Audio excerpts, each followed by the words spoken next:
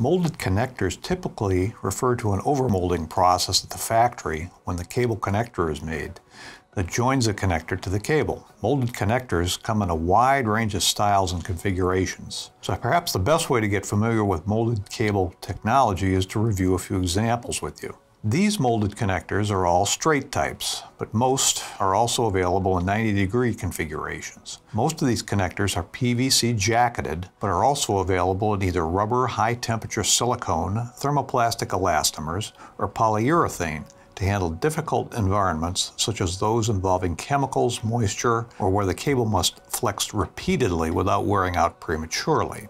Molded connectors are available either as single-ended, one connector and cable, or double-ended, connectors at both ends of the cable, and standard lengths of cable such as 3 or 6 feet. However, some manufacturers offer custom lengths, so you don't have a situation with a lot of excess cable that has to be dressed or dealt with otherwise. This is a double-ended mini-link molded connector with 3 poles, which means it has 3 conductors. This connector features heavy-duty cables, as you might find on robotic equipment or automated assembly equipment, where there's a potential for a lot of stress or abuse and where the cable must be flexible. This is a microlink connector, often called an M12 connector, with 5 poles. However, most micro-style connectors are available in many circuit options.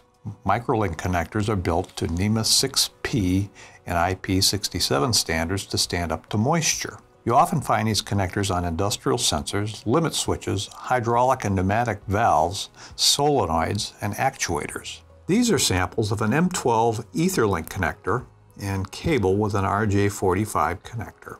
The M12 designation is a standard that refers to circular connectors having 12 mm diameter locking threads. These connectors are often used for sensor cabling in factories with harsh environments. Inside the connector, there is D-coding, another industry standard that refers to a style of keying for making sure the right connections get mated when the cable is attached to its sensor or termination box. These cables are durable and have a good reputation for standing up to a lot of vibration, flexing, oil laying around, and so forth. Similarly, the RJ45 molded connector and cable assembly is designed for 8-pin Ethernet connections where TPE cable shields against EMC interference.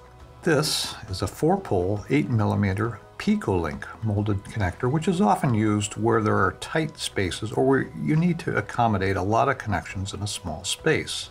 Distribution boxes are another connection method you'll often find in situations where space is at a premium. They consolidate multiple connections into a base unit. This particular unit has 8 ports and works with 18mm connectors, but these boxes also handle 8mm and 12mm connectors, and they can consolidate up to 12 connections. They're often applied with proximity sensors, limit switches, solenoids, and miniature controls, and eliminate the need for knockouts and terminal strips and the possible wiring errors that can arise with connections to them. One last style we'll touch on is called a mini attachable connector. These are most often used in the field when the situation is such that you can't tell in advance how long a cable is required. To install in the field, you thread the cable through the body and strip a short length of wire that gets cinched down into the connection. Then you assemble a connector body around the connection. Now, these are only a few examples of what's available in molded connectors, but hopefully they've been helpful in giving you a feel for what's available from manufacturers.